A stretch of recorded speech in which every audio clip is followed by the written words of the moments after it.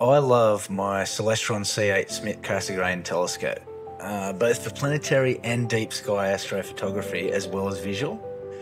I've been considering for a while to upgrade to a larger aperture.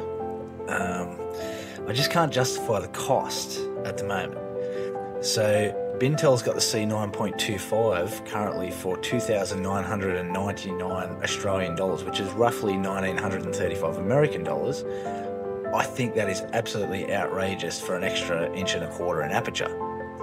However, having said that, recently scouring through Marketplace on Facebook, I came across an ad for a guy that was relatively local to me, and he had a C9.25 advertised here for $300.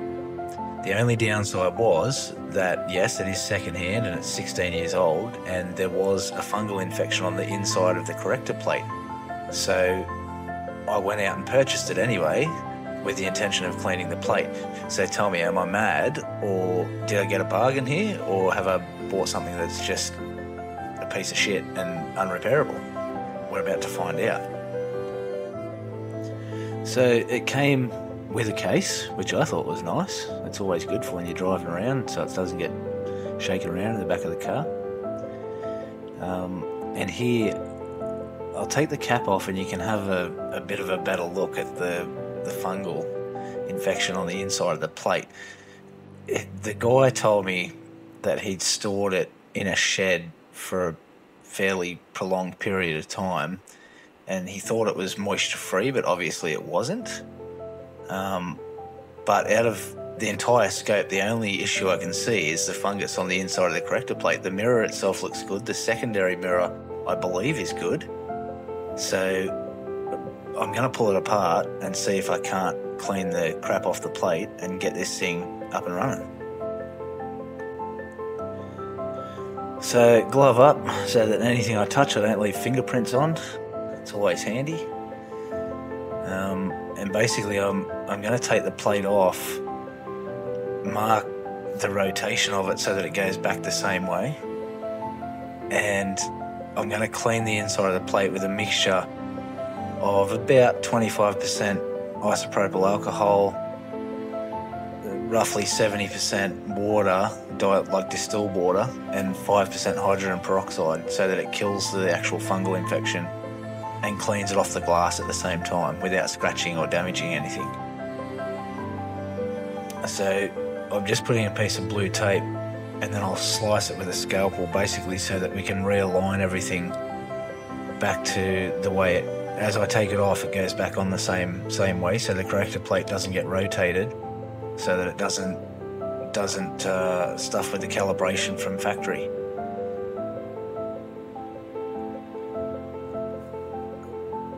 So basically we just need to remove the screws from the front of the corrector plate ring.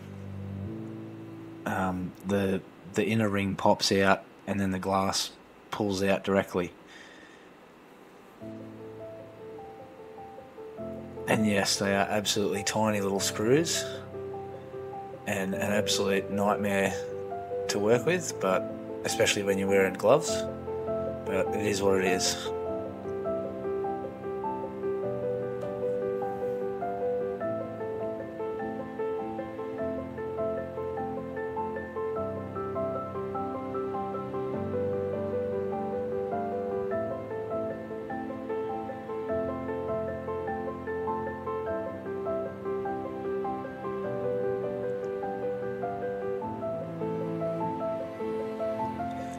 Yeah, so the guy that was selling this, actually, they're selling up and moving house, going somewhere a little bit smaller. They were on a fairly decent sized property, and he had a ton of stuff out there, and I'd honestly wish I'd taken more cash with me, because he had all sorts of mounts, different scopes, eyepieces, diagonals, extra focusing parts, there was telrads, there was all sorts of things out there. So unfortunately I only took the amount of cash with me that I needed, but if I'd have taken more, I could have had a field day out there.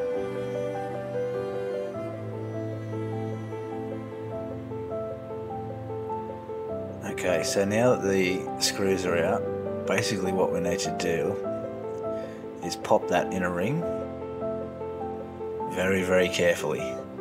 So I just used a small blade screwdriver down the side of it to try and sort of shimmy it loose a little bit, because you don't want to scratch the glass, you don't want to damage anything.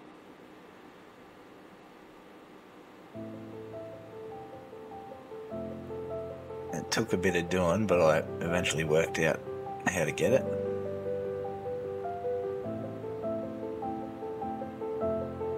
There it goes.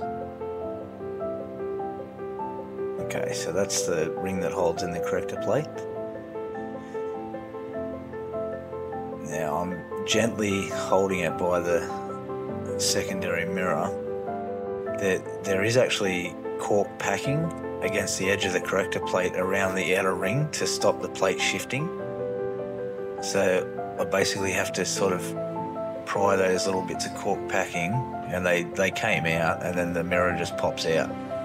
Oh, sorry, the corrector plate just pops out. But this is my first time pulling a SCT apart, and I really wasn't sure how this was going to go, so everything's delicately.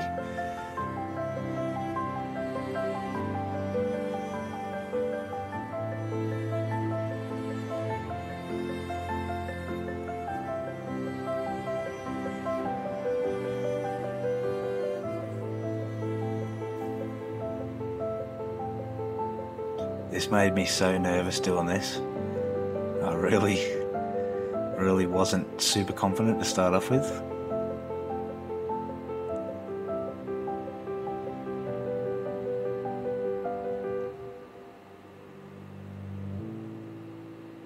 There it goes.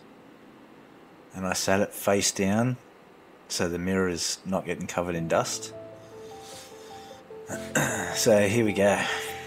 I'm just going to put a couple of squirts of the isopropyl hydrogen peroxide and water mix, and then softly dab with cotton wool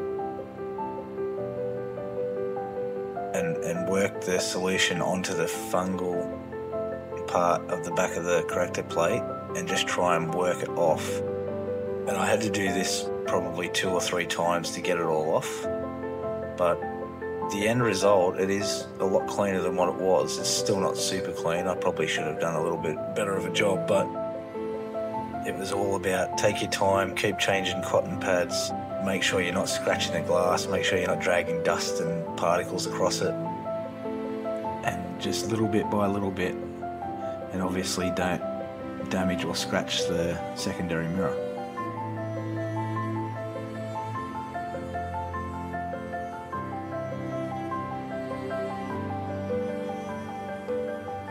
Okay, so here it is back in. As you can see, most of the fungi's gone. There's a couple of little white marks that I can still see, but okay, so here's a daylight test. Now I set it up, it's on the HEQ5, which it's too heavy for that mount, but it's just a point. I've got it pointed directly at that tower off in the distance, and here's some live footage in sharp cap. Now keep in mind, the corrector plate was put back on. I haven't collimated it yet because it's not dark and we can't see any stars. So there's the dish on the tower, and it doesn't look too bad. It's not super sharp, but in saying that, you can see the atmospheric dispersion, like the heat from the day.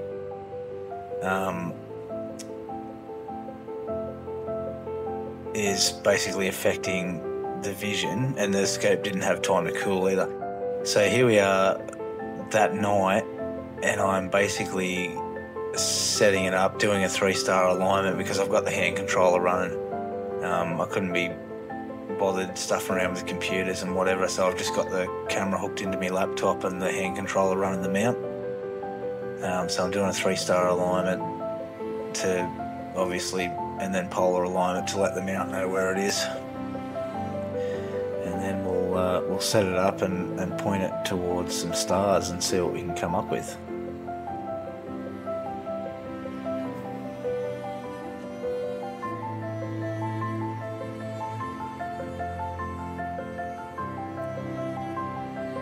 Yeah, I found out later that the finder scope was a little bit loose too, so it did the alignment fairly well, but it still wasn't quite pinpoint on target when I actually started slewing and searching for things to look at through the camera.